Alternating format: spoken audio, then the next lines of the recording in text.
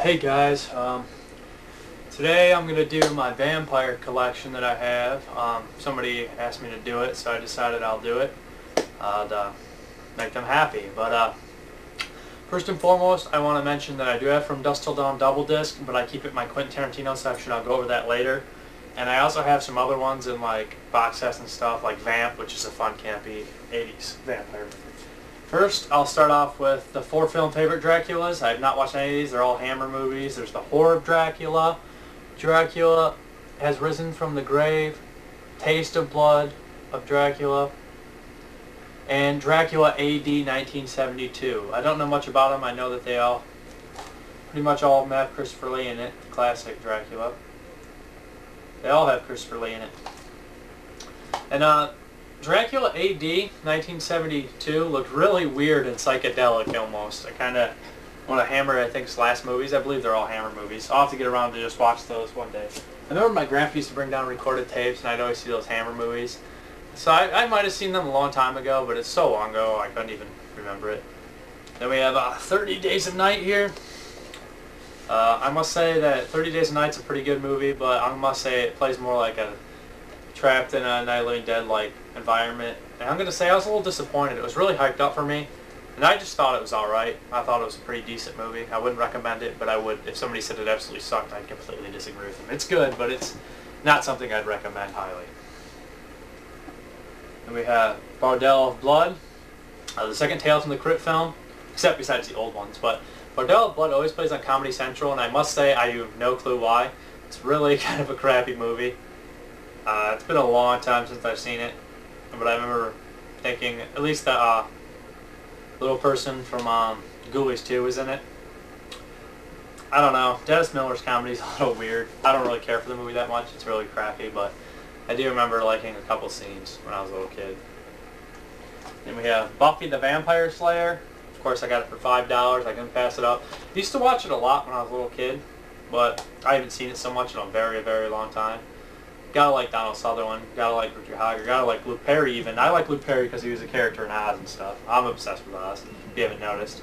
But, you know, I remember liking this. I just need to see it again. It's been so long. And we have here Dark Craving, put out by Media Blasters. It's, I think it used to be called AKA Heartstopper. It's a John Russo movie. I've not got a chance to watch it. It says Michael J. Pollard's in it. I knew Tom Savini's in it too. So, you know what, I'll have to watch it one of these days. It's not too old. It's made in fairly 1989, late 80s.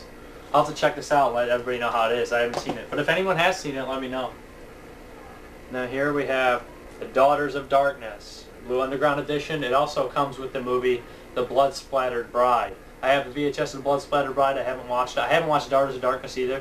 This is supposed to be like the ultimate lesbianism vampire film. I hear it's really good. It looks artistic and crazy and everything, and I think I'll really like it. I just need to get a chance to watch it. Sorry guys, I haven't seen all these. It's just I like to buy, and then I never have time to watch because I'm too busy searching what to buy.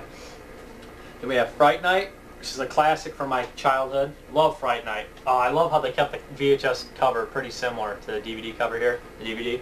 That's just an awesome cover. It's just an awesome movie. I'd recommend Fright Night. Your Cold Brewster. It's weird. Didn't that guy end up being in like homosexual pornos or something like that? What is this? Evil Eddie. He's also in like At Close Range and 967 Evil and stuff like that. It's just strange to see him. It's weird. And then we have Friday Night 2, the out-of-print DVD by Arsonin. And I gotta say that the DVD transfer is not that great, but this is one of my favorite guilty pleasure movies of all time. I like it better than the first Fright Night because John Grimes makes an appearance as Louis the Werewolf, and he's absolutely hilarious. And what is his name? Brian Thompson plays this guy that eats bugs. He's pretty awesome too in it. I'd recommend this one for funness. It's really campy and fun. I like it. And then we have Innocent Blood here. This is like a comedic vampire tale. The vampire goes against like the mob. It has a great cast, but it's kind of boring. I expected more, but it is great. It absolutely is great to see Don Rickles as a vampire. That's all I have to say. We have Interview with the Vampire. You know what, I hadn't seen this since I was very young, and I was too stupid to even know what the hell was going on. I knew it was like the epic vampire thing, but I was too stupid to understand the fine details that made it a great movie, from what I understand. I'll have to watch it one of these days. Neil Jordan directed this. I believe he did Company of the Wolves, which was recommended to me too, and I haven't seen it. But Interview with the Vampire has some pretty cool scenes that I remember. Spoiler alert, when that girl on Tom Cruise is probably trying to buy that girl's affection. He's buying her stuffed animals, and she's ended up killing people and putting them under it. That was always a pretty cool scene. Then we have probably my favorite vampire movie here, The Lost Boys Double Disc. Not seen the sequel. You know what? The guy from deadpit.com, the creepy Kentuckian, he said it wasn't too bad, and I'd agree with him. Like, I haven't seen it, but I'd agree with the way he took at it. He wasn't expecting the greatest thing ever, and why would you expect the greatest thing ever? It's a direct-to-DVD sequel. I mean, you know, what do you expect? And I think he was happy with what he got, and I think that I might be too, if that's what, I don't expect too much from it, so when I get a chance